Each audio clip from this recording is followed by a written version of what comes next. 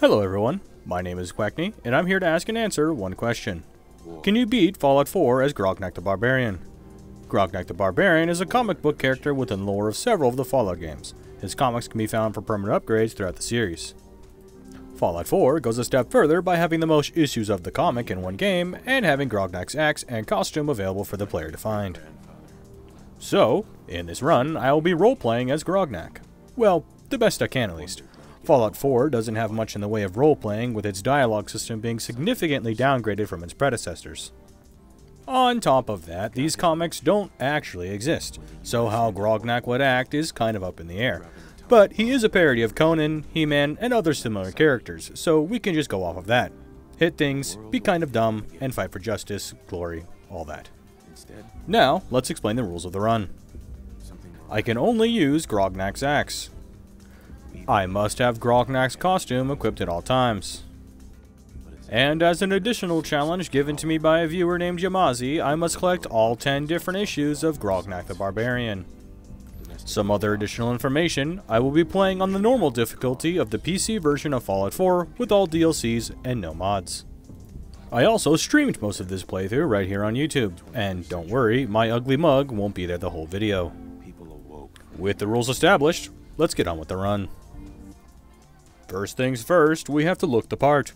Grognak has long flowing blonde hair and has washboard abs. And as it turns out, there's a character preset that basically looks just like him.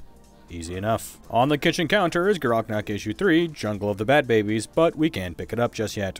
Vault-Tec arrives at our door and we happily accept our spot in the nearby Vault 111, but surely we won't be needing it. I name myself appropriately, and go with the following special stats. 9 Strength, 1 Perception, 3 Endurance, 1 Charisma, 4 Intelligence, 5 Agility, and 5 Luck.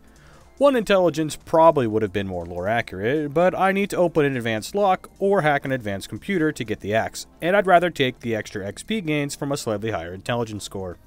On top of that, there's no low intelligence dialogue options in this game, so it doesn't matter. I play with my ugliest sin baby, but only because I have to. The man on the TV says that the world is ending. Anyway, my wife grabs our potato baby and we make our way to our newly secured place inside the vault. We arrive at the vault just in time to still have our eyes melt out of our sockets from the blast. I assert my dominance over this guy by cutting in line. I then put on my Volt suit and hop into this pod without asking any questions. I probably should have asked a couple questions. I wake up from my beauty sleep to witness my child being stolen and my wife being shot. Anyway, once I get out of the pod myself, I make sure to take my wife's wedding ring as I can sell it for caps. I also can't kill these rad roaches as I don't have Grognak's axe, so I have to lock them behind doors to get by. You know, I've never actually come back and got the cryolator, which makes me wonder, but that's another video. Eventually I arrive at the end of the vault and put on my Pip-Boy. I then come out into the wasteland for the first time and make my way to Sanctuary. I talk to Cosworth, but I keep it short because I need to level up before I can do anything. First, I go back to my house and collect Issue 3 of Grognak the Barbarian. Then I start scrapping everything I can inside of Sanctuary. When I find the I'm Special book, I take 1 more point of agility. To level up, I craft a bunch of fences. I use this level up to take the first level in the Hacker perk, and now I begin my long, naked trek to Huber's Comics. Believe it or not, these super mutants were the only thing I came across. Finally, I make it to Huber's Comics. I hack the terminal to disengage the lock, run around the counter to juke the ghouls, grab the axe, and run out the building. Unfortunately, they followed me. Eventually, I am able to break away from them and equip the axe, and this right here is one of the reasons this weapon is so good. The AP cost in VATS is incredibly low, allowing me to take several enemies at once with ease. Once back inside, I make my way up several floors, taking out a small army of ghouls in the process. The Silver Shroud also has a costume and a unique weapon, but that's another video. And there's the costume. Finally, we are complete. On my way out is when Yamazi suggests I collect all the Grognak comics. I go back to the beginning and finally start my playthrough finding dog meat. I help him kill a couple mole rats before telling him to go stay at Sanctuary. Typically in these challenge runs I don't use companions, but we'll see him again later. Helping out Preston is easy enough, as most of these raiders die in 1 or 2 hits. Once all the raiders inside are taken care of, we make our first introductions, and Preston tells me there's a suit of power armor on the roof to take out the rest.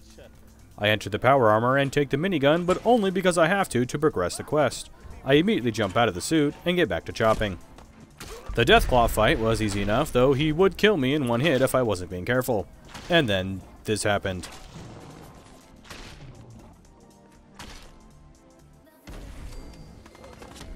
All of this just works. Back inside, I talk to Preston for the second and last time. Thank God. I'll think about it. But before leaving, Mama Murphy goes on a jet-fueled rant about a premonition or something. I find a traveling merchant and sell a couple things of no real importance. I help out Trudy by planting my axe in Wolfgang and Simon.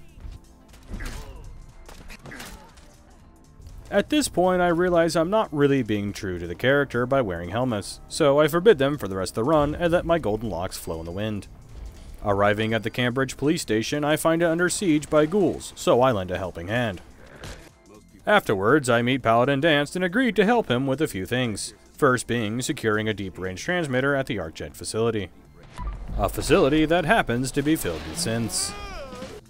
I've never used the junk jet either, but I guess that's another video. Later on, I press this button knowing full well the consequences. And I make a barbecue out of a bunch of synths.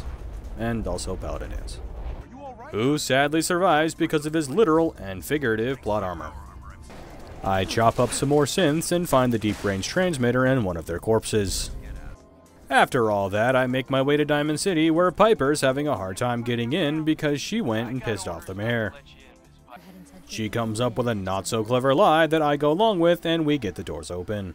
We are then immediately greeted by said mayor, and he's actually quite nice and offers to help me might I need it.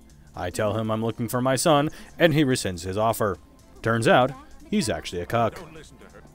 Offended, I return to the police station.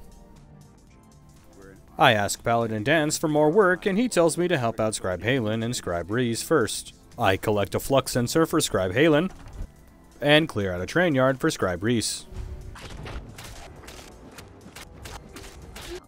I then return to them both to report my success. Danst then tells me about a recon team that went missing about 3 years ago, and he wants me to see if I can find them. It's only been 3 years with no contact. What's the worst that could have happened? Knight Varm is dead. Knight Astlin is dead. Scribe Ferris is dead. I don't know what's happening here, but it upsets me. Eventually, I find Paladin Brandis, who is not dead, but he might as well be because now he's crazy and doesn't want to leave the hole he's been living in. I show Paladin Danst my findings and he thanks me for my service, but has nothing more for me to do. So I return to Diamond City, and I'm struck with jealousy as I witness a man get treated to my dream Make-A-Wish. However, I would have rather John Cena pull the trigger, not a random guard, but to each their own.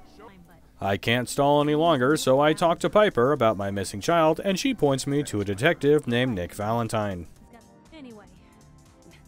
At Nick's office, his partner Ellie Perkins tells me that Nick has got himself mixed up with some bad guy named Skinny Malone, and has gone missing. So now I have to find Nick so that he can then find my son. And then I ran into Swan, so I did the only reasonable thing. I drank some whiskey, did a bunch of drugs, and chopped him up.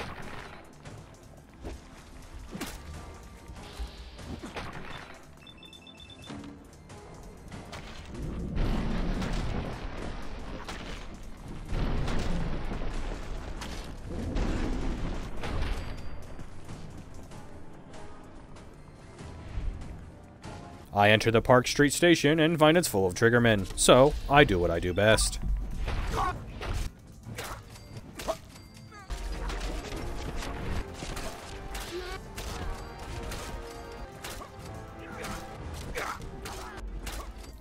Then I find Vault 114. Using my Pip-Boy, I'm able to open it up and continue on my search for Nick. This does beg the question, however, how exactly did Skinny Malone and the Triggermen access the vault if none of them have a Pip-Boy? Anyway.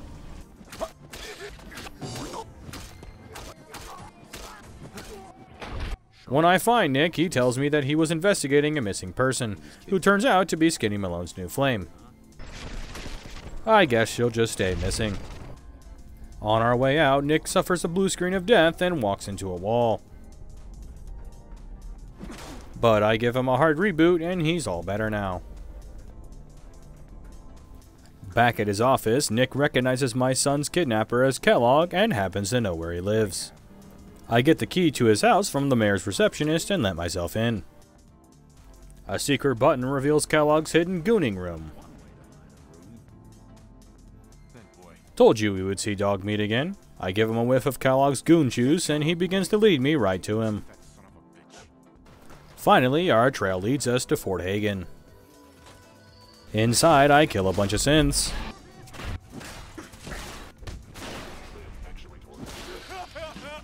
And when I find Kellogg, he approaches with his hands up, so I take the opportunity to plant my axe in his head.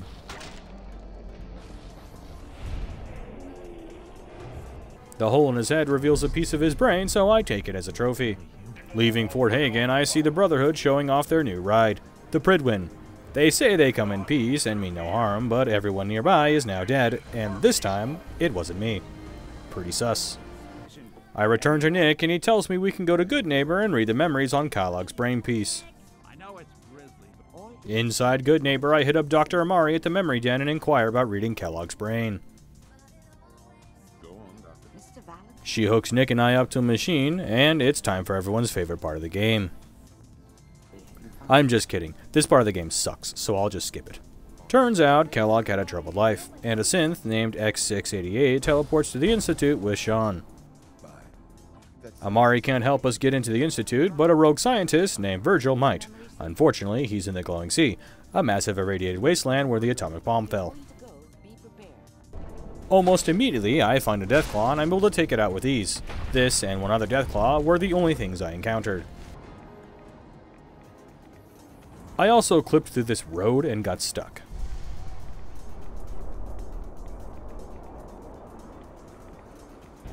Outside Virgil's cave, I fight another Deathclaw, which gives me a case of deja vu.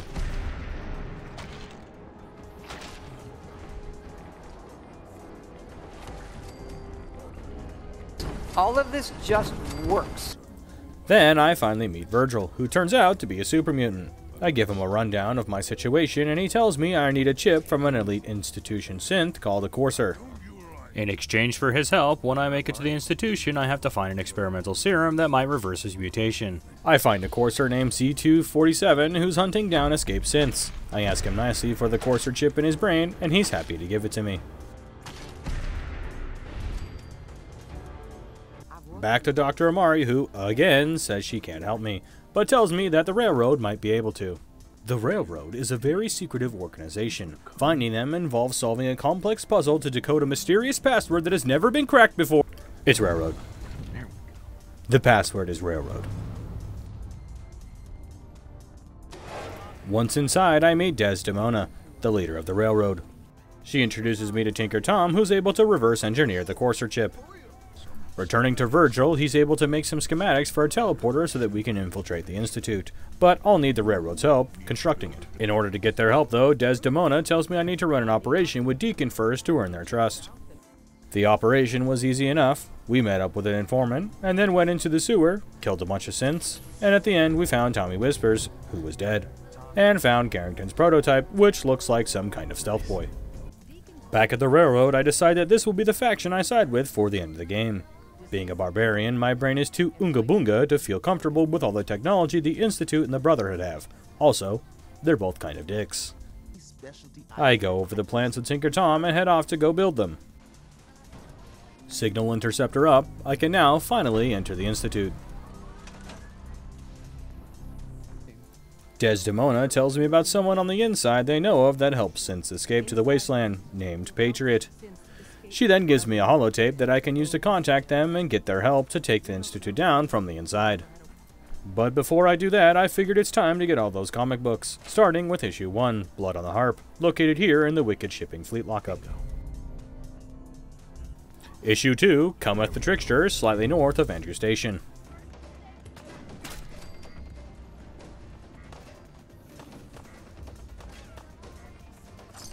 I already have issue 3, so next is issue 4, In the Bosom of the Corsair Queen inside Corvega Assembly Plant.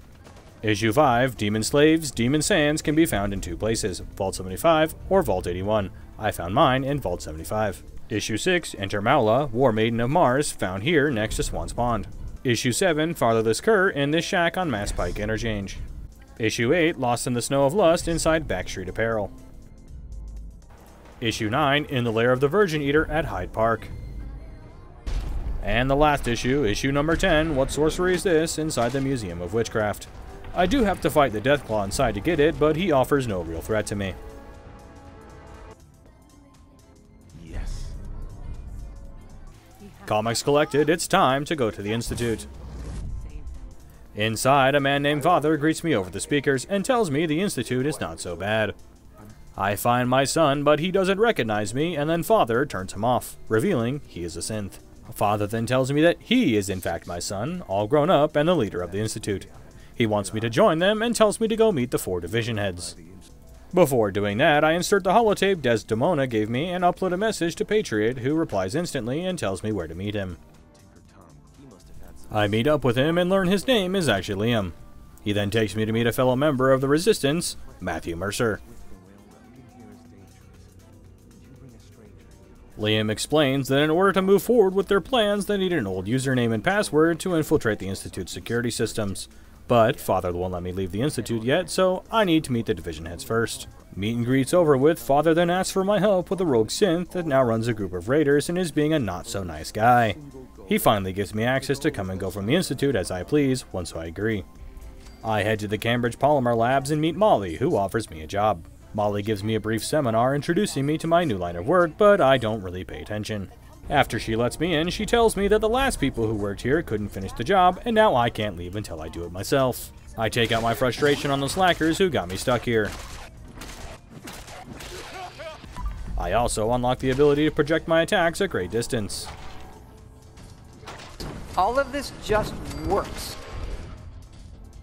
Finally, I find a terminal with the login and password I need, and I'm able to override the facility's defense system so that I can leave. I hope Molly forgives me.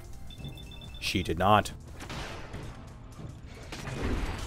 At the railroad again, Desdemona tells me to continue working undercover at the Institute until the time is right to take them down. I tell Matthew Mercer the railroad will fight alongside him, but he's too busy touching grass. I give Liam his password and username and then go back to Matthew Mercer, who's finishing up his grass fondling. He then tells me that in order to arm themselves, the synths are going to fake a mining accident, and they need me to take out the guards. Just like everything else in this run so far, the synths put up no challenge, and I chop them up. Now it's time to help out Father. I'm supposed to help X6 here take out that runaway synth, but he keeps picking a fight with everything in sight, and I can't talk to him while he's in combat. After some time, I'm able to talk to him and actually start the quest. Before our confrontation, X6 tells me to use a code to disable our target. It works like a charm. I take out his men, and X6 takes him back to the Institute. Father is happy with the results and tells me about his plans to attack the escaped synth hideout, Bunker Hill, and of course, I am to help him. I quickly warn the railroad so that they are not caught off guard. Then I go to Bunker Hill to meet up with X418, who I immediately betray. I meet up with Father afterwards, and he's suspicious that the attack on Bunker Hill failed, but he still invites me to a chair meeting at the Institute anyway. I find a bunch of people here and realize I misunderstood what a chair meeting was. Father is dying of cancer. Anyway, he then names me as his successor. Man, this guy is dumb. Allie then asks for my help getting a reactor up and running for the institution, but for that, we need a beryllium agitator. Teleporting to mass fusion makes the Brotherhood my permanent enemy. Oh well. Once inside, I have to go down an elevator while I get shot at by the Brotherhood. I don't have a gun, so I just take it on the chin. Not so happy you insisted to come along now, are you, Allie? Once inside, I kill some people. We go down another elevator. And like a good father, I want to relate to my child, so I give myself cancer while grabbing the beryllium agitator. I leave the facility and meet back up with Allie at the Institute. Father tells me we need to destroy all the Institute's enemies and reassures me that they are, in fact, not the bad guys. When I go to get Virgil's serum, I found that Dr. Higgs and Dr. Locken have locked themselves inside Bioscience to protest my position in the Institute. Newton shows me how to get past their security by going through an abandoned facility, and while I'm doing that, I find Virgil's serum. After killing their synth guards, the doctors come to their senses and surrender. I return to Virgil and give him his serum, which he then injects into himself. He tells me to come back in a week to see if it works, but I don't do that. Helping out Father again, I go to Grey Garden Homestead and convince T.S. Wallace to join the Institute because he's good at doing a science. With his help, the Institute's reactor is finished, giving them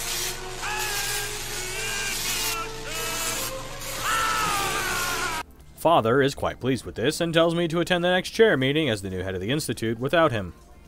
The chair then decides it's now time to kill the Institute's enemies, some of which are my friends. But before I don't do that, Matthew Mercer tells me that the Brotherhood has found out about the location of the railroad, which is a surprise to me because it was so well hidden. I race to the railroad to warn them, just in time to help fight off the invading Brotherhood soldiers.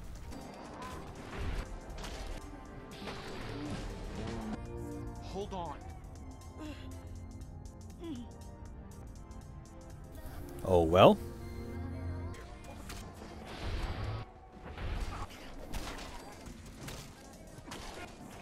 With the railroad defended, it's time to take on the Brotherhood. First things first, I need to steal a vertibird. I meet Tinker Tom outside Cambridge Police Station and get to work.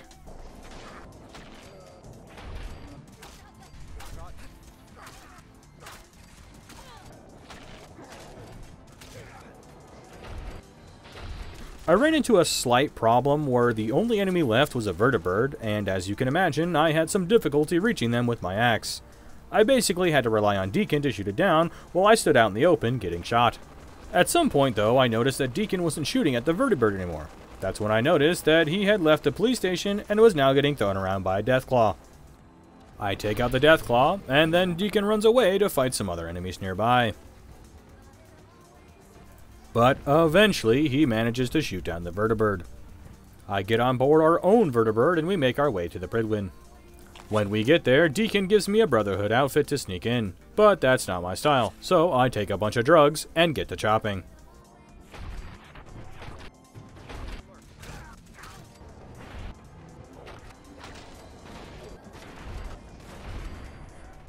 I plant 3 bombs.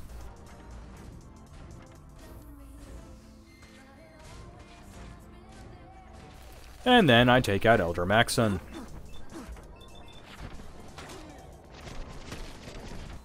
I return to the vertibird and we take off. Fortunately for the Brotherhood on the ground, I can't use this minigun.